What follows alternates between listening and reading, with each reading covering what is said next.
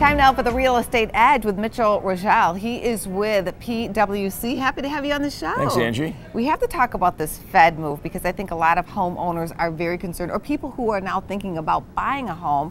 What are you expecting as far as mortgage rates? So let's look at it this way. There'll be 3 more Fed moves in 2017. So the move recently didn't really do anything that big. The election did more for mortgage rates than the Fed move did, because they assumed when Trump was elected that things would proceed as planned with the quarter-point increase. Going forward, though, in 2017, there's a lot of anxiety in the housing market around 3 more increases, because affordability is a big concern amongst homeowners, and if you have 3 moves, that could mean tipping the scales from an affordability perspective. What are you hearing? What are you hearing from people? What's going on in the industry? What's the chatter? A lot of anxiety. So the race to refinance is still going on. So if you haven't refinanced yet, do it. 3 quarter-point increases in 2017 doesn't necessarily mean that mortgage rates will go up 3/4 of a point, okay? Because what happened actually when the Fed moved over a year ago, interest rates actually fell afterwards. But every little inch makes a difference. Right.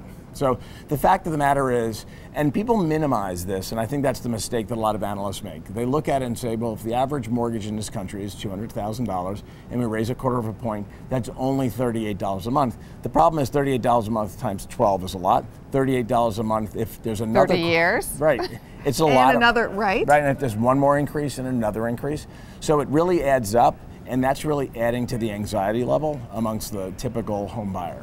Some of the banks are also big on pushing home equity lines right now because they do see these rates going up. Right, and what's interesting about home equity lines, the way they're packaged and sold, there's often a teaser rate. So in the first 6 months you draw down and the rate is based upon prime, and it may even be prime minus. So it can be very cheap for the first, and it's very credit card-like because you can make minimum payments. The problem is it catches up to you. It does, how? Well, what happens is after the 6-month teaser rate, that balance that's outstanding is now going to be earning interest at a much higher rate, and people forget about that. And there is a component of people who are taking out that home equity line. They're not necessarily doing it for something to add value to their home, like an improvement. They're doing it to consolidate credit card bills. And then we're really not helping our personal balance sheet by putting more debt on the home to liquidate credit card bills. That was a great tip you just gave, by the way.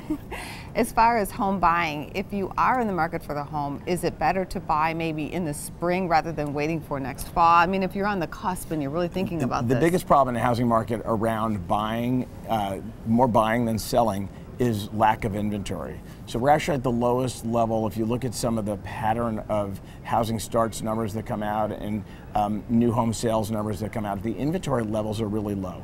So we're looking at 5 months of inventory. Just by comparison, before the financial crisis, there was 12 months of inventory on the market. So without a lot of inventory, basic supply and demand, it means prices are going up. So maybe the spring is when you'll see more inventory, but the problem is that's when more buyers show up as well. That was my next question. When will the inventory picture change? We saw recent pickup in housing starts. The problem is it takes sometimes 18 months to build a house, so we're not going to see that inventory benefit.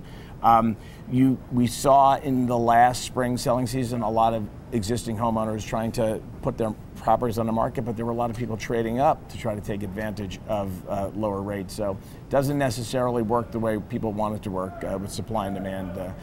Prices are going up. You are just a wealth of information. I'm a wealth of information. Thank you for coming on the show today. Thanks, Angie. Appreciate it.